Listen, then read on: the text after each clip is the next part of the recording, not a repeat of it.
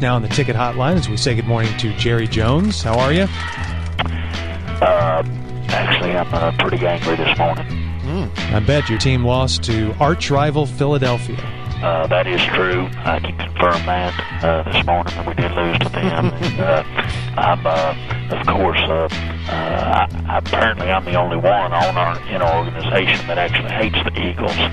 Yeah, what's going on with all that post-game celebration down on the field? Well, I'm not exactly sure, but I'm going to get to the bottom of it. I was very angry that our team wasn't a little bit more disappointed in the loss last night. You had Garrett Top at the Princeton Punk. He was smiling, just like he had convinced two girls to kiss each other when he ran across that field. And then you had Tayshard Choice getting Michael Vick's autograph. Yeah. That just fried me. I ought to fire his ass right now, but I won't because I'm a bad GM, but that's not all. Martellus Bennett, I don't know if you know this, but he got Deshaun Jackson to sign his chest. Chest? And Igor Olshansky threw a party for Max Gene Gillis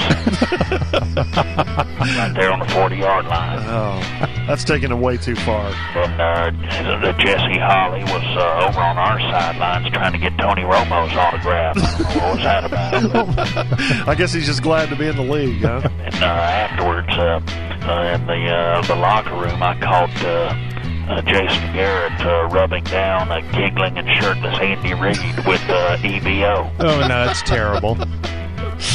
Andy Reid loves that extroverted Chinala boy all down there. I guess so. That's the first I've heard of it, but I guess so. Well, it just pisses me off because, here I thought we were going to be playing in the Super Bowl in our own stadium. Right. Now I realize that I basically built a $1.2 billion party tent in which we can celebrate our losses. Kind of makes me want to Cobain myself, Jub. Whoa, wow, don't talk say him out of that, George. That's a little dark. You're the only one that can save me. Me? Why me? Talk me out of it.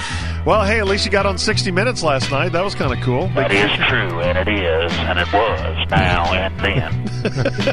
What'd you think of the interview? Well, I was on the 60 Minutes. I was there with my watery eyes and horse teeth smiling. Oh, God. But there was a lot of stuff that didn't make it on the show. They followed me home to my Highland Park mansion, and they saw me take Jerry Jr. over my knee and give him the what's for with my silver and blue slipper. What did he do? He spilled paint in the playroom like a dumbass. Isn't he a little old to be spanking? Isn't he a little old to be painting in the playroom?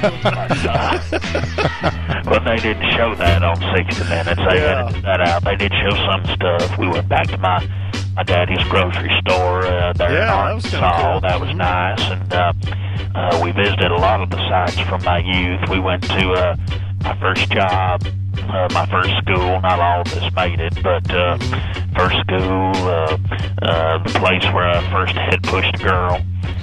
Sorry? Place where I stabbed my first hobo. You know, a lot of those rites of passage that they visited just to kind of get to know me better. We saw them all. Well, that's kind of weird. And I don't know if I mentioned this on the air, but when are you guys talking about the 60 Midgets thing? Actually, coming up next here in a few minutes, yeah. 60 Minutes, not Midgets. But I'm always worried about going broke. And I don't know if I told this on 60 Midgets, but one time I was at Love Field, and I tried to rent a car, and a woman there cut up my credit card. Yeah, you told that. Yeah, we've heard that story Minutes. 600 times. That's desperation. Yeah. Desperation. Sure enough. That's tough times. And I think I told the story on 60 Minutes about when we signed Dion, about how Stephen pulled a knife on me. I don't think it was quite that bad, but yeah, you did tell that story.